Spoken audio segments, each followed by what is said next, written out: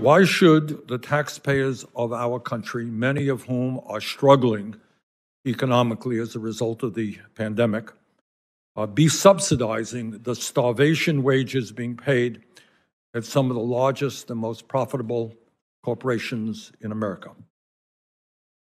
That's the simple question. Why should working people be subsidizing some of the wealthiest families and largest corporations in America because of the starvation wages they pay their workers? And let me be very clear.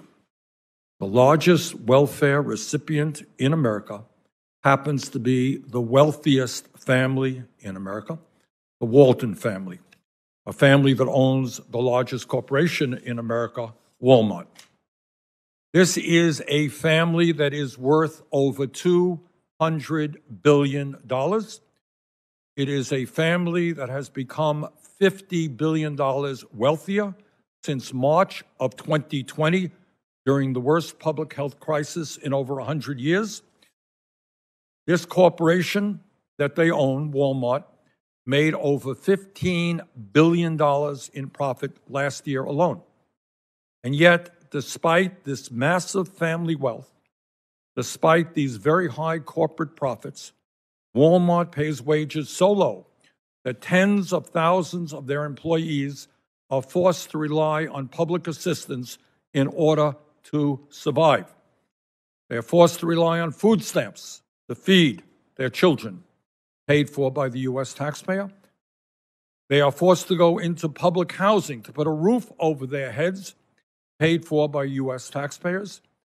And they are forced to go on Medicaid to get the health care they need, all of which is paid by U.S. taxpayers.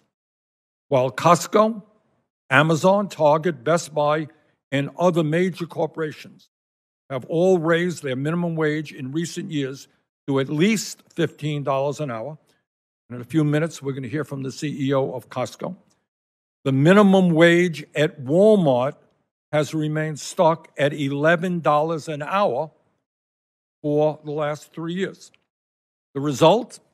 760,000 workers at Walmart. Walmart is the largest employer in America. 760,000 employees, about half of their U.S. workforce, are paid less than $15 an hour.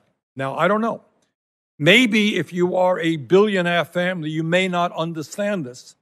But the simple truth is that no one in America can live with dignity, can raise a family on $11 or $12 an hour. And I must say, on a personal level, that I have talked to too many employees in this country who, with tears in their eyes, tell me about the struggles that they are having trying to feed their kids, pay their rent on the starvation wages that they receive.